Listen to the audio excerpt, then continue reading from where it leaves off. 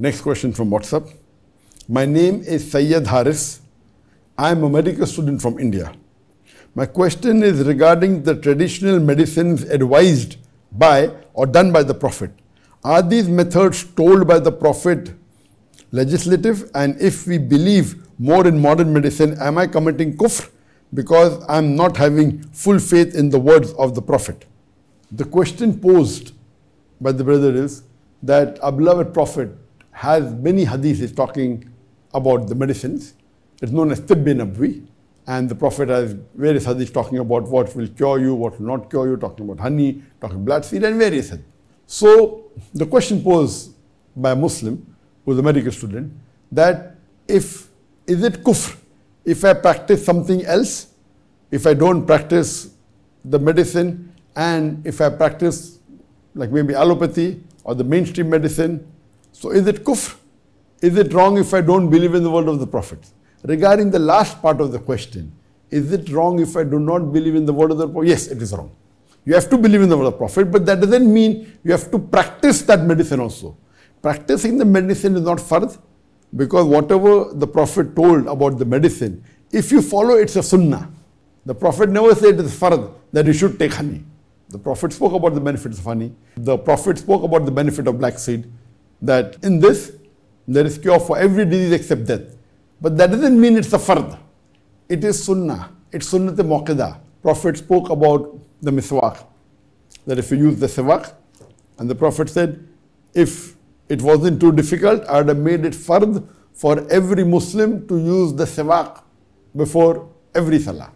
But he didn't do it. So using siwak is sunnah. So whatever the Prophet recommended, whether it is Tibb Nabwi, whether it's cupping, whether it's honey, whether it's black seed, all these are sunnah. It's not a fard. It's not fard to do it. So, but you cannot say what the Prophet said is wrong. That is wrong. You cannot say, I don't believe in the hadith, that is kufr.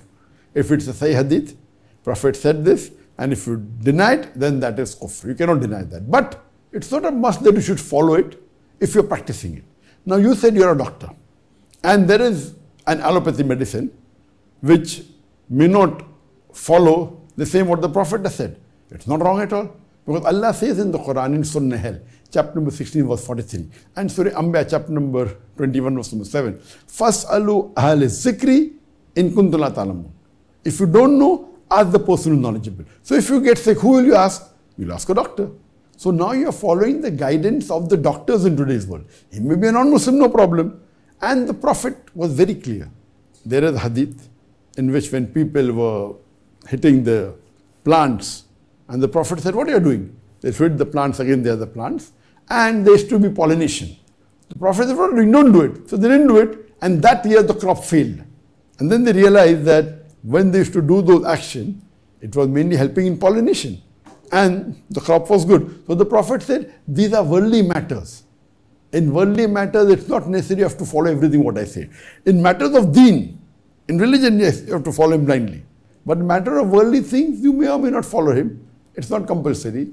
So as far as medicine is concerned, there is alternative medicine, science has advanced, so there is no problem at all in you following what the modern science says. But that doesn't mean you have to disagree with the Sahih hadith in which the Prophet has given treatment. You can also use that. You can do both together. So if you practice general medicine or practice allopathy medicine, which is not the same as Tibb Nabwi, there is no harm at all. You're not doing a sin.